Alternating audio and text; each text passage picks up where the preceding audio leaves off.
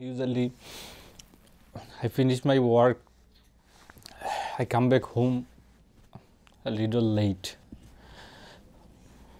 If I got late, my father called me. Where are you? Why didn't you come back? He was waiting for me, my brother. I feel this thing always.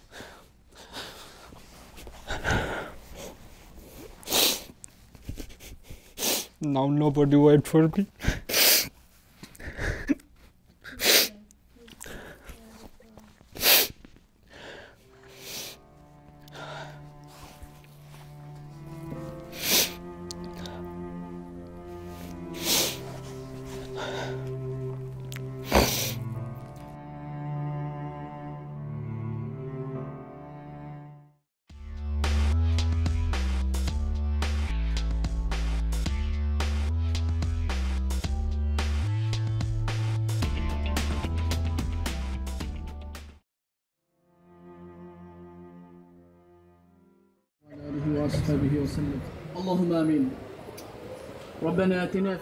Community members in Ozone Park come together a year after an imam and another man were shot to death near a Queens mosque. Sunday marked 1 year since the murder of Imam Maulana Akonjee and his associate Thara Uddin. Now, the two men were shot to death in broad daylight on the corner of 79th Street and Liberty Avenue as they returned home from their local mosque.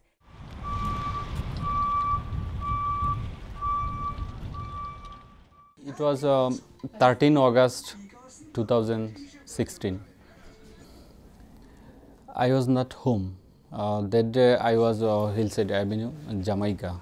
It was noon time, like 1:45 p.m. My brother, my younger brother, immediate younger brother called me. Somebody shot my father. I think he told me my father is dead already, but I can't believe this. When I reached the hospital, I saw the crowd here, just our community people, my relatives, my sister, my brother. We was waiting one room. Then after one hour later, doctor came and took me to see my father. I saw one spot here on his eyes. Another spot was here. When I saw this situation,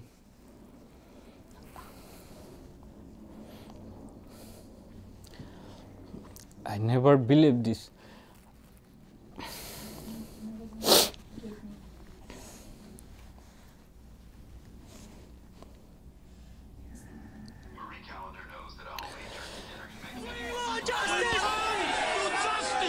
Earlier today, the outraged Muslim community turned out in large numbers to pay their respects. Though police say the motive is still unclear, these mourners say they're sure the violence was the result of a hate crime.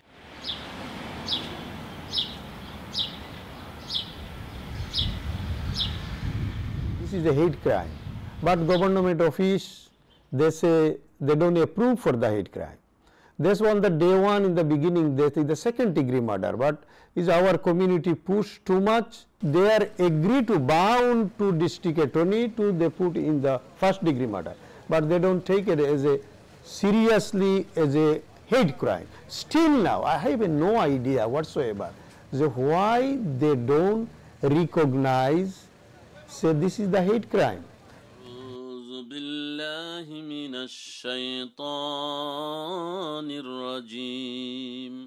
Imam Maulana Akonjee, we know when he started for our mosque. Believe or not, he is one of the best person I meet in my life. He is one of the best translator in the Quran, especially for our Friday, Jummah day, which is Friday, the big crowd. He explained to Quran. People are come earlier half hour earlier because or listen to him, what he say about what they say about our message to Muhammad. He can translate Arabic to Bengali. Our language was Bengali, Arabic to Bengali, Arabic to little English. So that's why so many people like him.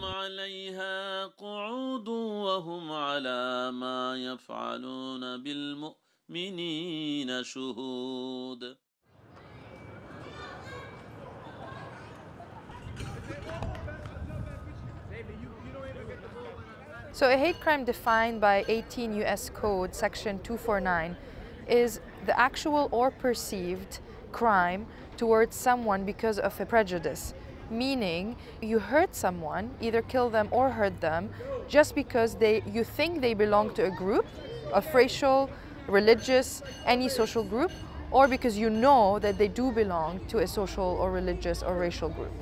I think they didn't charge the criminal with a hate crime because of a political agenda, especially it is to maintain a reputation of the United States of being tolerant, and then that, you know, Americans do not have hate within their communities, specifically in New York, where Governor Cuomo prides himself for New York to be a safe space for diversity and a place where diverse people coexist together. America always has someone to hate on. You know, before it was the blacks, then after it was the Jews, and then after now we're at the hate Muslim era. But what directly correlates a hate crime nowadays, an increase in hate crime, is because of increase in exposure to racist language. There was a direct correlation. When Trump spoke on the media, and you know, he was all over the news, print, visual, etc., there was an immediate report that they've been insulted, they've been physically attacked, or they've been followed and harassed because they're Muslim. So I saw a direct correlation in schools, in hospitals, on the streets, on buses, in grocery stores. And I believe that we're humans and we get impacted by words and we're influenced by words. And so when we allow and we give space for racist language to take over all our news and, you know, TV channels and printed media, then of course racists are going to be encouraged to act on their racist beliefs.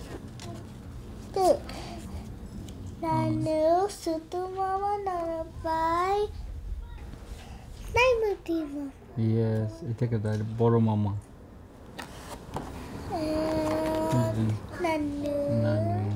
Next one. Next one. Mama said Chalo. Mama said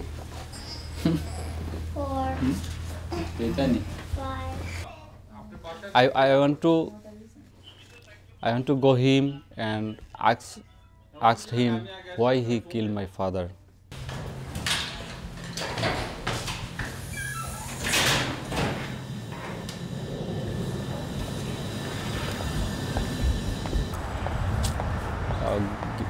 Given the reason why you killed my father, what fault was my father?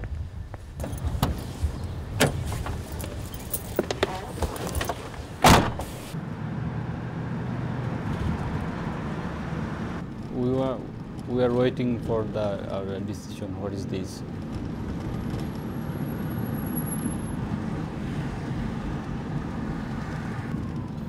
We believe in court, we believe in law, everything.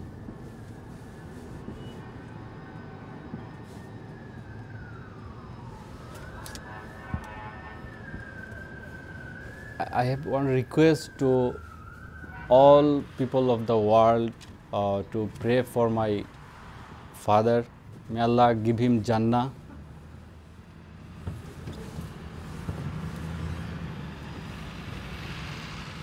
We know that he is martyr. There is no doubt he is going to Jannah.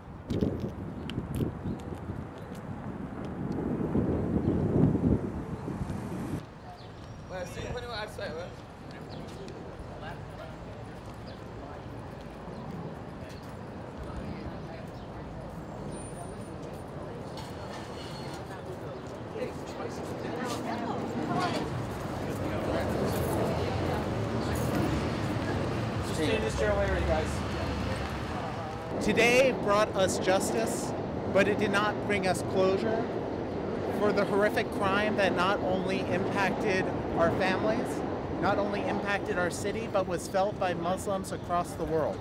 A crime that shocked the conscience of our city and which defied all explanation. We thank the DA's office for its work in prosecuting Oscar Morel, for having him convicted of the highest crime in New York state law, and making sure that he will not set foot outside of prison as a free man. And today, when given the opportunity, Mr. Morel provided no such explanation, no such justification for the conduct that robbed these families of their husbands, their brothers, their fathers. There's a little bit of relief and the service of justice. I feel very proud as a New Yorker. I feel very proud as an American. The Imam and our leader, Brother Thara Uddin, will not be brought back to the family. Our condolences will always be with the families, and I hope this heinous crime will never, ever happen again in the human history. Is that finished? Yeah, almost finished. Thank you. There is nothing too happy for me because never I get return my father.